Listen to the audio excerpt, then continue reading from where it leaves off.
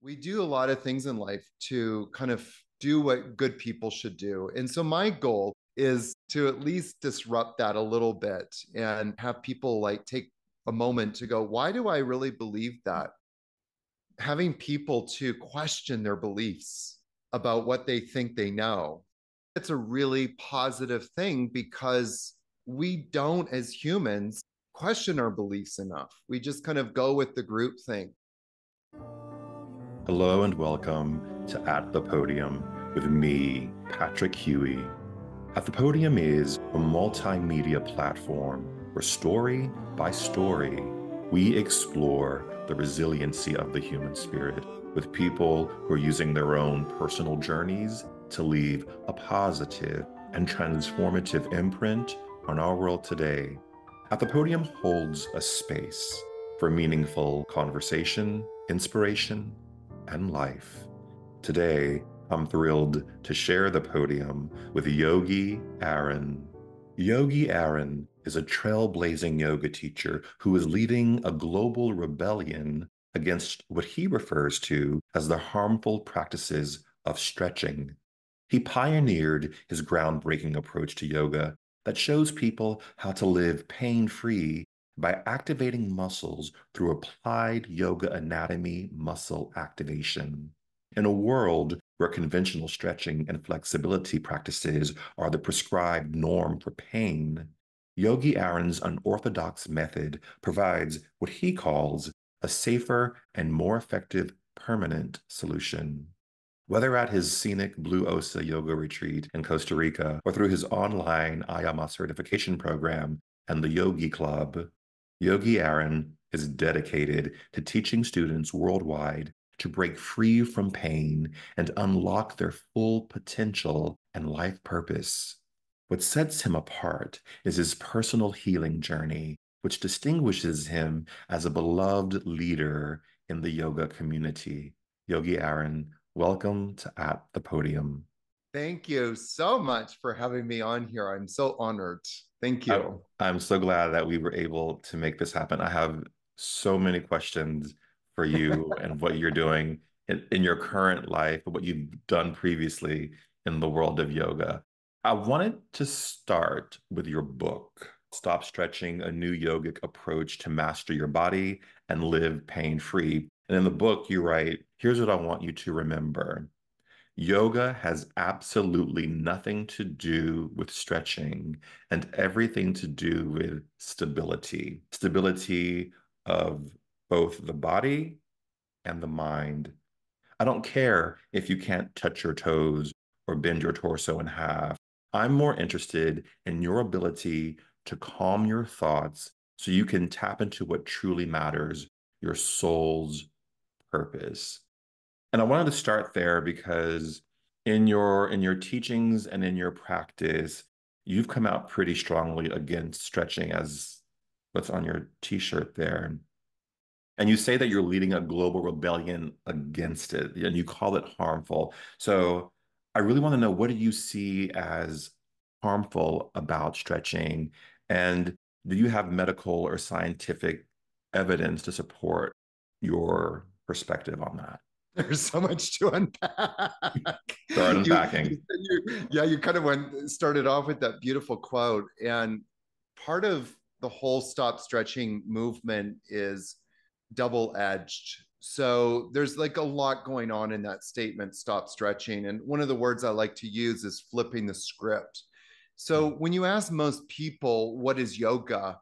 They're going to respond by saying it's stretching. A lot of people think that people who are more flexible are quote unquote better yogis. I would actually argue that the people that are more flexible are less stable, and being less stable has a lot of ramifications to it. Hmm. So it's kind of an interesting sort of let's use the word judgment. It's an interesting judgment to hold, like, oh, you're more flexible, therefore you're a better yogi. It's like, what is yoga? So yoga, I mean, we look at somebody like Gandhi. Gandhi was an incredible yogi. As far as I know, he never practiced any kind of stretching or asana, Right. but he did a lot of other stuff that most yoga people would never do. and to make himself a better yogi. So it's kind of interesting. That's part of the whole flipping the script. It's like we need to reclaim what yoga is really about, which is the uncovering and tapping into what is the purpose of our life and helping us to become the best version of ourselves. And I can promise you that learning to put your foot behind your head is not going to lead you to becoming the best version of yourself. All you're going to end up doing is probably A, injuring yourself, and B, developing a huge ego, which is the complete antithesis of what yoga is supposed to be about. You talk about in the focus on stretching, you say that the stretching isn't the thing that it can actually cause more damage to your body, that you want to focus more on stability and how the muscles are working to support the skeleton of the body. And you've had your own personal journey with the pain that's caused by stretching, overstretching. Are you leading this global rebellion because you want to highlight what the true yogic experience is about? Or are you really talking about a structural change that people need to think about as they're practicing yoga or doing any kind of sport that really leans heavily into stretching? Both. Okay.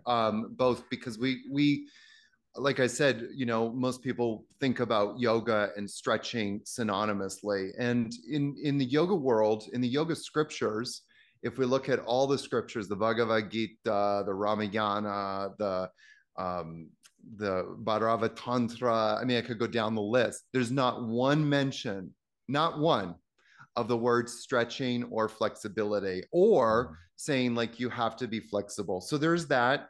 And I also kind of want to come back to your very first question, because I think it's a really important one about the science behind it. And so a lot of people make up a lot of pseudoscience. And let me give you an example of that. One of the biggest examples that we can pull through. And you don't just see this problem in the yoga world, you see it actually now, gone into all other places. And it's this terminology of opening your hips. Yes. Or releasing your hips.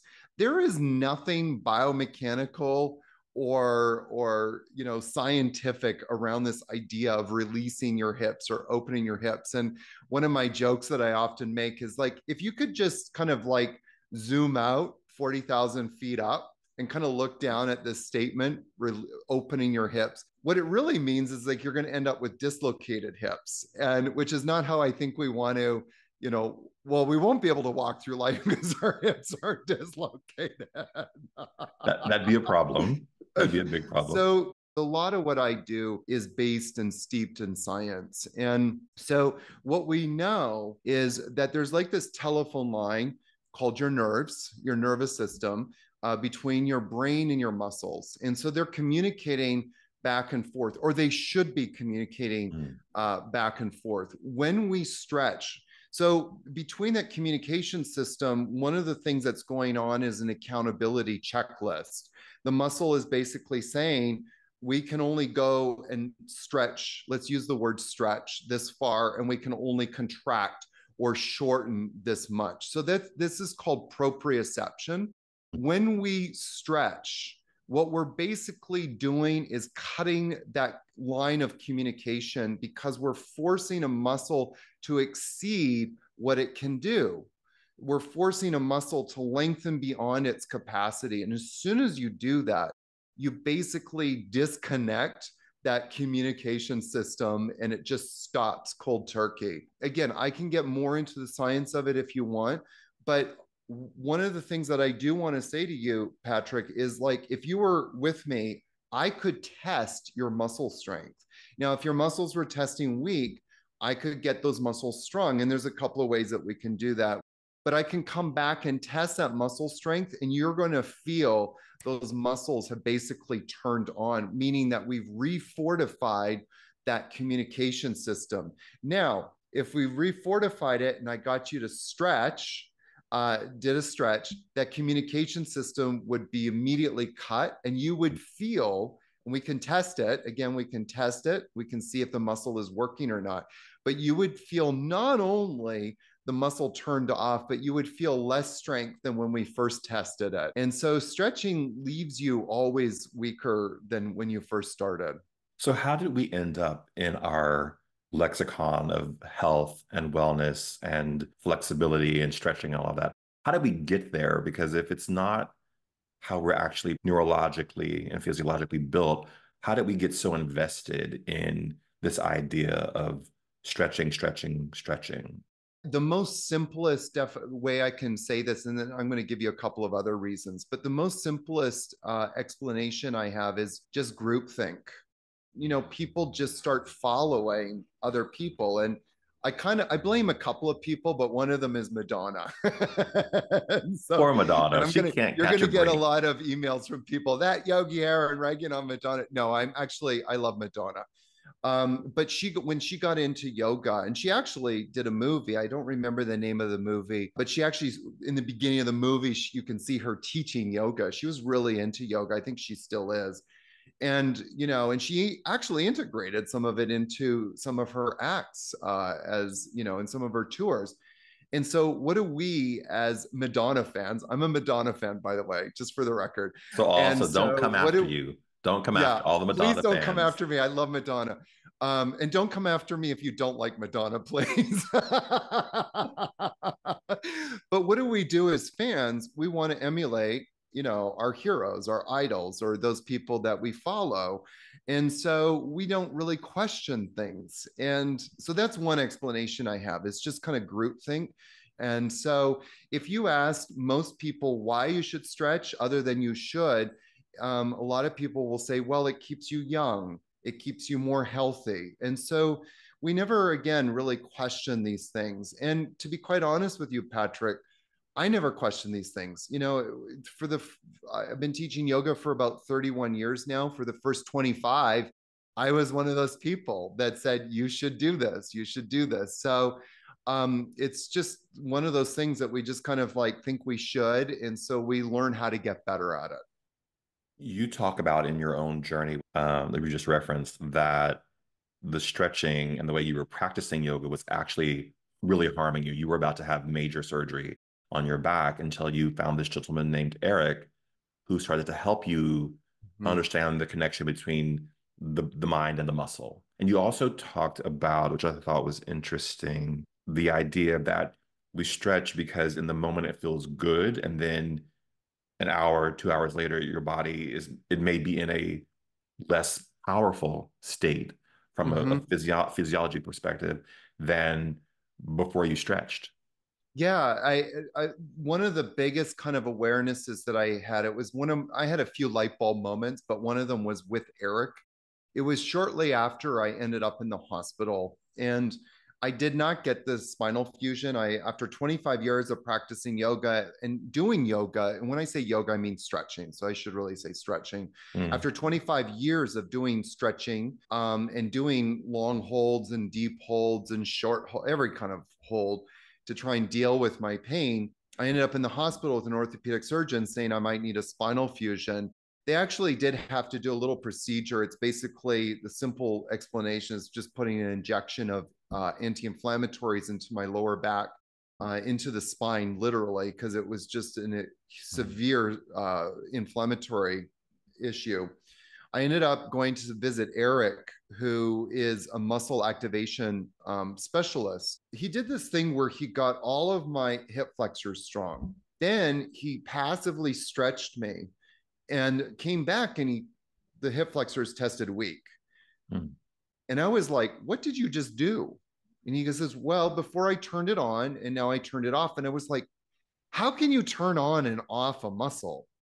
And what was shocking to me was the way that he turned off my hip flexors is an adjustment that I did a lot. And for the record, most yoga teachers do to their students. And I realized then and there, first of all, I'm never going to do that adjustment again. I'm never going to touch students again, and or move them passively. Mm. And I also realized I'm never going to teach stretching again. So when you say that you wouldn't do that to a student again in your practice with them, was that student disappointed that they weren't being stretched or pushed past their sort of natural flexibility?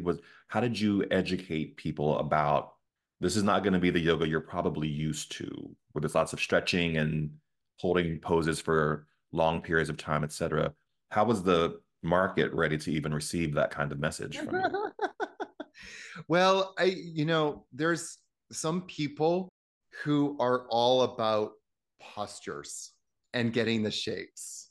And so those kinds of people will never be my students. But there's a good solid 30 to 50% of yoga people out there. And by the way, for the record, there's more than 50 million people practicing yoga in the US. So I think I have a good group of people to go and talk to, Yeah.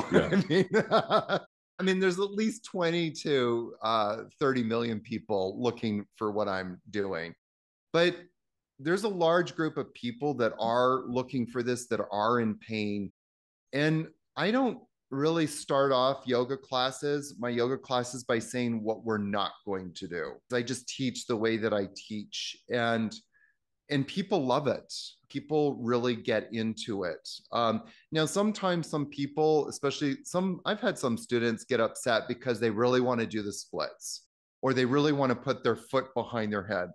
And my question to them, and it always stops them cold: why do you want to do that? Is that going to make you a happier person? How much quote unquote flexibility do you need to have to be happy? There's no scientific evidence, nothing, saying that in order to be a happier person, you need to be more flexible. There's nothing. In fact, what we do find is that the more flexible you are, you're more susceptible to injury. So those are the kinds of people that I'm looking to work with, or that are looking for someone like me to kind of show them how to improve muscle function so they have more stability in their body. So muscles have two roles: they move bones and they stabilize joints. And those are kind of two things I'm always telling people: lock into your brain, because you're going to hear some crazy stuff out there, and always come back to that fact. Muscles need to move bones and they stabilize joints. And how do they do that? They need to shorten. Muscles need to shorten in order to do that. They need to be able to contract and contract on demand. And so if they're not able to do that, you're going to end up with instability, and instability will always lead to injury and pain. So if we can get our muscles working, then we can stop that kind of pain cycle. Oh, you're probably making so many people mad right now. I'm laughing. I'm like, oh, they're not liking what you're saying. I'm probably making a lot of people mad, or some people mad for sure, because like me, and I can totally identify with this, Patrick, I have a lot of compassion for people that are listening and this is rubbing them the wrong way, because one of the hardest questions I had to ask myself is, who am I as a yoga teacher if I'm not teaching stretching? Who am I as a yoga person if I'm not able to touch my toes? And so these kind of questions start to challenge our sense of self, our own ego. And so if you have a big ego like mine, which most people do, then these are hard questions to ask. But we have to, at the end of the day, say to ourselves, what don't I know? And how can I become stronger? How can I become a more stable, enabled, empowered human being so I can go out to live my best life? It's interesting because you talk about that you started practicing yoga at the age of 18, and that you were looking for something to keep you fit, healthy, younger, and that you wanted to, I thought this was interesting, that you wanted to choose practicality over mysticism. You write this. And I wonder, how did at 18 you walk through this door of yoga? What led you there? First of all, when I started yoga, I wasn't teaching at that moment. I started teaching shortly after that, but I got into yoga because I was so tight, because I equated muscle tightness to getting old, to feeling old. If we look at, the archetypical person who is old, what do you see? Someone who is stiff, hunched over, Yeah. Doing the shuffle. Yeah. Yeah. And so for me, staying limber was one of the keys to staying young. And so my goal was always to stay limber and to, have a body that worked. as I got more and deeper into yoga, one of the things that started happening was my level of concentration improved. Mm. And I suffered a lot from ADD as a child and right even into my teens and adulthood. What I noticed with yoga was one of the only things that could help me strengthen my power of concentration. And that was what started inspiring me to teach yoga because it helped me so much. I figured it could help so many other people, along with a lot of other benefits. And that kind of precipitated me to start studying yoga more and more. So while I got into yoga, going back to your initial comment of like, yeah, I got into it for the practicality part of it rather than the mysticism. The mysticism and spiritual part of it started to grow a lot. I remember when I first met my teacher, Rod, it was like he tore the veil back between the seen and the unseen. He helped me to kind of like penetrate that other world. And once I started doing that, I just got hungry for more and more of that. I look at how popular yoga has become. Mm-hmm. Um, there must be something happening there. And maybe we're just a bunch of vain people and think we're going to look younger, feel better because we can stretch. It could be vanity. It really could be vanity, let's be honest. But I don't think so. I think there's something much deeper going on for people. And it was one of my questions actually about pulling back the veil between the self and the sacred. And I wonder if that is what is driving so many people today into the practice of yoga. I feel like a lot of people get into yoga for the same reason I did. They just want to get stretched. They want to, be healthier. They want to look younger. Their friend Patrick is doing yoga, and so they want to be cool like Patrick or be cool like Madonna. And, and so whatever the reason is, namaste, that's great. I'm happy you got in the door. I think that a lot of people stay in yoga for various reasons, but I believe in my heart there was an awakening of consciousness. In the Yoga Sutras, in Sutra 1.3, Patanjali, the great sage of yoga, says very clearly that when we experience yoga, that there's a deep, unbridled sense of returning home within yourself, being at peace within yourself. And that's a huge statement. And I believe that a lot of yoga people, maybe they don't have that pure, unbridled sense, but they get a taste of it or they get a glimpse of it. And, who doesn't want to be at home within themselves? Most of my yoga teacher trainings that I have in Costa Rica, my yoga teacher training immersions, we do always a big circle at the beginning. I don't prompt people. There's no prompt. There's no question. It's just the question is, why are you here? That's it. And as I go around the room, it's shocking to me at how many people start off by saying, I don't feel at home in my body. And so I think that when people are doing yoga, they're doing a conscious movement. They're breathing, they're relaxing. All of these things start to help people feel at peace within themselves. And that is the beginning of yoga. When you can start to feel completely at home and at peace within yourself. In the early 2000s, you started naked yoga in New York. And Yes.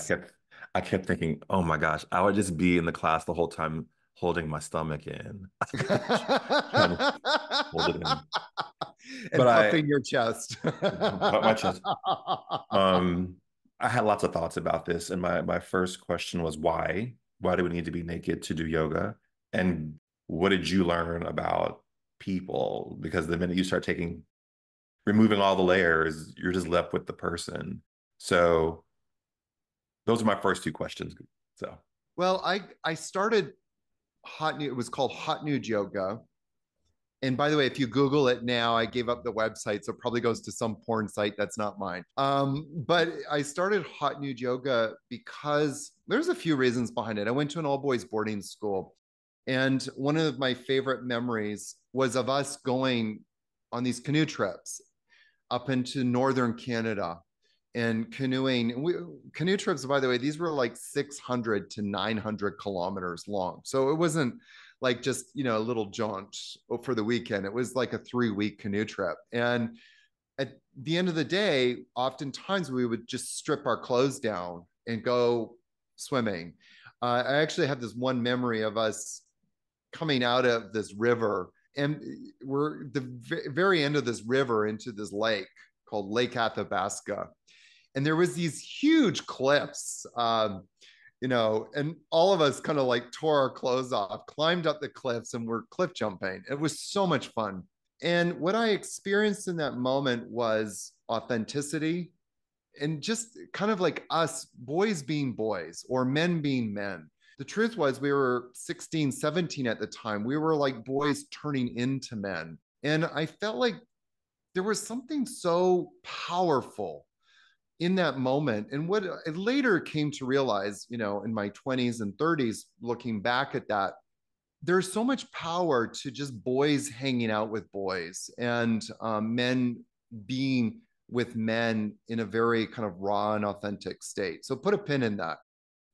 Then I moved to Vancouver, and one of my favorite places to hang out was a place called Wreck Beach, which is probably one of the most famous nudist beaches in the world. I just really loved it. And then I started working in a nightclub, and I was a waiter and a go-go dancer in a gay bar. And I was, All the I can lives. remember, All there's the so much lives. to unpack. But I realized I had this kind of like awareness of, wouldn't it be cool if we weren't doing this in a bar, that we were naked and there was sort of some activity behind it, and it was a non-sexual environment? Wouldn't that be really cool? What would that be like? Okay, put all those things together. I end up in New York City, and I was thinking of a kind of a yoga class that would be cool, catch people's attention, and something that was close to my heart. And then I remember the day it happened. I was walking across 6th Avenue at 23rd Street, and it was like the sun, shined down on my forehead, and I had this like name pop into my head, hot nude yoga. And that was kind of like the start of it. What I kind of observed, and so when I started hot nude yoga, I thought it's going to last 6 months. It'll be 6 months and I'll do something else. Well, 10 years later, and, and this worldwide phenomena. I remember 6 months shortly after we started, Time Out New York came and did a piece with us. His name was Les, and he called us an underground sensation. Mm. And I kind of wear that as a badge of honor, to this day still. But what I started to notice was, what I was hoping and endeavoring to create was this real connection. Men sincerely connecting with men in a very kind of raw and authentic way that wasn't sexual, that was non-sexual, that was just very heart-centered. And a lot of those connections, I keep in touch, obviously, with a lot of people. So it's the connections that people made were so heart-centered that for a lot of them, they still keep in touch. And those connections are just as real today as they were back then. So the word you used was so potent. It was authentic. So many of us hide behind our clothes. I look in the yoga world, how many people hide behind their Lululemon or their stop stretching shirts. And so, we hide behind our clothes. And one of the things that I found, I didn't know my students that well. I only knew how they presented when they showed up. Sometimes after people would show up for 6 months, a year, sometimes even 2 years, I would actually then find out, oh, they're a Wall Street banker. Oh, they're a starving artist in the village. Yeah. I didn't know their story. All I knew was how they presented. And that's the power of showing up nude, is that this is who I am. And without my story. And that, I think, is just really potent. This is who I am without my story. Oh, wow. Yeah. It's interesting that you talk about that experience when you were in high school or college, I can't recall, and you're on those cliffs in Vancouver and you're with all the guys and you're naked jumping off the cliff and all of that. And it's interesting because now I notice there's been a proliferation of all of these different retreats for men to go together to the woods or to the beach or wherever and to just be together. And it Yeah. has nothing to do with sex because most of these groups are not run by gay men or, as far as I know, gay men, bi men, whatever. But it's about there's something that happens because so much in our world has pushed against that kind of connection between men. And now it feels like it's really acute that we as men find places to be together where we can be vulnerable with each other. I think it's a really interesting, and maybe you were sort of on the front end of this curve with naked yoga, nude hot yoga. There's something there, I think, that's really interesting that I guess because women do this naturally, or women give each other the permission to be close and connected. I think we're finally figuring out as men that we need to have those types of important relationships and showing up without our stories to Yeah. be more outside of pain, be it physical or emotional. I'm wondering if you would talk about, and I was reading your story, and when you talked about your experience in the Himalayas when your leg literally snapped, the femur, I was like, if that is not a message, I was like, A, how did you get out of that hike on the Himalayas? What did you take away from that experience? Because a theme that has emerged this season on the show is that we have to be broken to be healed and for the light to shine through. So I'm wondering what that experience on the Himalayan mountains gave you. It that was a moment, that was a very pivotal moment when I was in the Himalayas that year. It was 2007. I just turned 35. I had just found Blue Osa, which is the yoga retreat I opened in Costa Rica. And I also was starting to accelerate my career, if you want to say, use that word, as a teacher. I had actually been invited to this men's group, and it was a travel group, and they did different journeys and that sort of thing. And there was a moment in that retreat where a few, not a lot, it was actually a very small group, like 5 people, really got angry with me. So that kind of like really shook me, because it called into question, who am I as a teacher? And and I'm opening up this retreat center and all of this stuff, and I'm about to go to India, and it really kind of shook me to my core. And the word came up, and this is a word that came up after that Himalayan experience: accountability. And I'm going to kind of circle back to that in a moment, because the reason why they got angry with me is because I was just teaching yoga, teaching people how to move their bodies safely. But a lot of people don't, it's really hard for a lot of people to get into their bodies. Once we get into our bodies, for some people it can be very awakening, and not in Yes. a pleasant way, because we have Yeah. to deal with ourselves. We have to, once we confront ourselves, we have to deal with ourselves. And so I kind of like left on very shaky ground. uh, my own confidence had gone down a lot at that moment. And it was a trial by fire moment.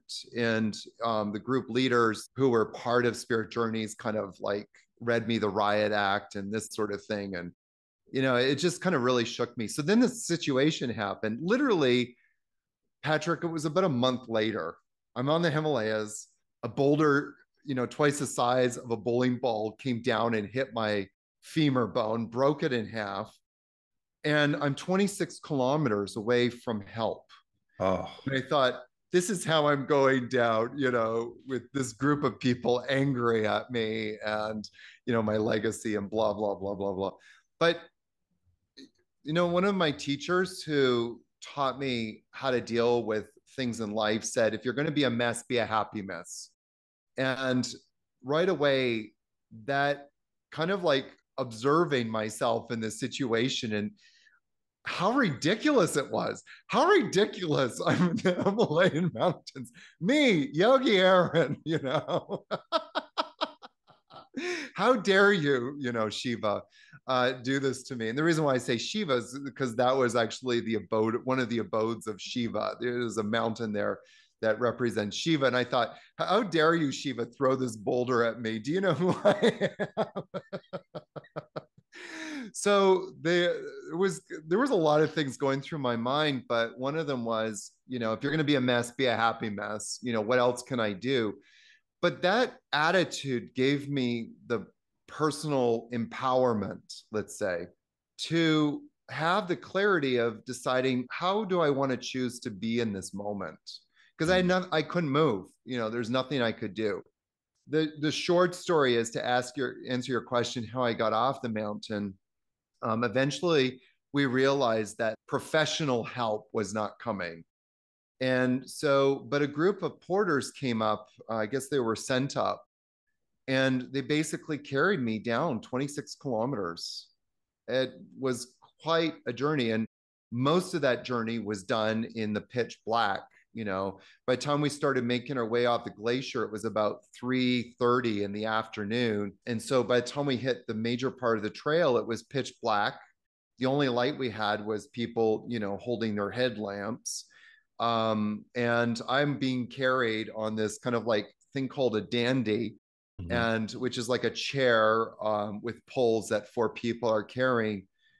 And all that way down, I just had a couple of thoughts. One, obviously, if you're going to be a mess, be a happy mess. 2, I had my yogic breath. And 3, I carried faith. Faith was the only other thing I had. Faith that I would get to the end. Faith that whatever was going to be was going to be. It was out of my hands. There's nothing else that I could have done in that moment. And so it was 3.5 days from getting hit by that boulder to when I had surgery. It took me a long time to get to the hospital. On the way, once we finally got to the ambulances, which looked like something that came out of a 50s Flintstone movie, there was a landslide that we got stuck at for the following 12 hours. So it was just like one thing after another thing. And the only thing I had in that moment was my breath and my faith, and knowing that where I was in this moment was where I was supposed to be. So just stay present to it. But that idea of, being accountable, like there's nowhere else I could be except for here.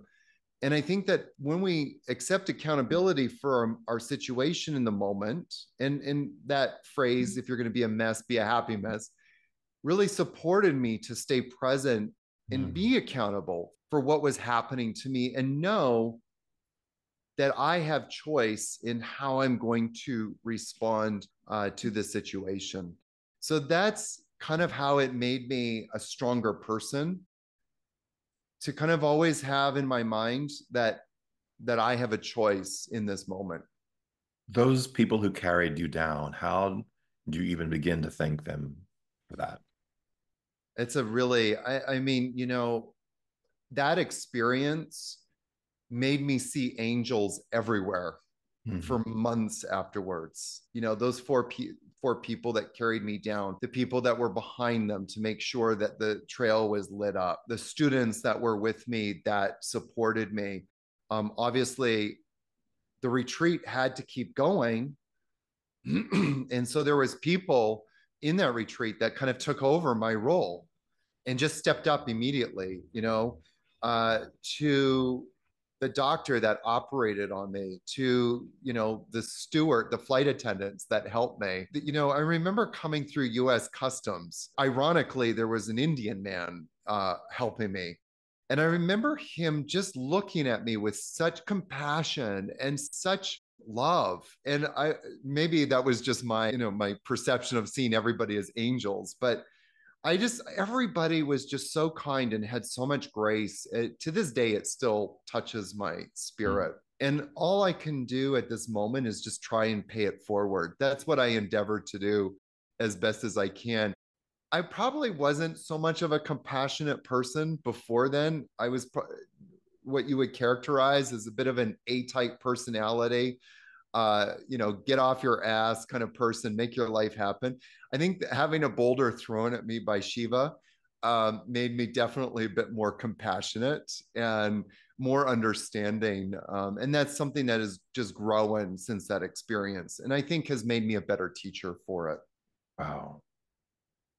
When I listen to your story, your whole story from 18, finding yoga to understanding how your body works and all the things that you built and done and experienced. Do you feel comfortable with the idea that you are a disruptor? That's an interesting question because I never considered myself that archetype before until I started writing my book. I actually think it was about a year after I wrote Stop Stretching that I realized I am a trailblazer and started to own it, and that I am, a disruptor. But I endeavored to do it in a positive way, having people to question their beliefs about what they think they know. It's a really positive thing because we don't, as humans, question our beliefs enough. We just kind of go with the group think, and we like, so many of our beliefs are like doilies, little face doilies that we wear. Are another word that we could use are personalities. The Greek root word personality is persona, and the word persona means masks. So we wear so many masks or personalities that are designed to please other people, to go along with the group thing. We do a lot of things in life to kind of do what good people should do. And so my goal is to at least disrupt that a little bit and have people like take a moment to go, why do I really believe that? In yoga, there's this teaching where Patanjali introduces this idea of sankalpa versus vikalpa. And in short, sankalpa are those beliefs, those stories that really support us in life, that really help us to manifest and live our life purpose. Our vikalpas are those stories, attitudes, judgments, and beliefs that really keep us down in the muck. And so my goal is to have people like just take a moment to kind of like think about that. And just for your listeners to understand, I never personally judge, and I'm not here to judge what a person's beliefs, attitudes, and opinions are. That's what yoga does, is it helps us to bring awareness to those things. And you as the practitioner, or me as the practitioner, I have to look at my own stories and go, is that really a story I want to keep? Or do I choose to let it go?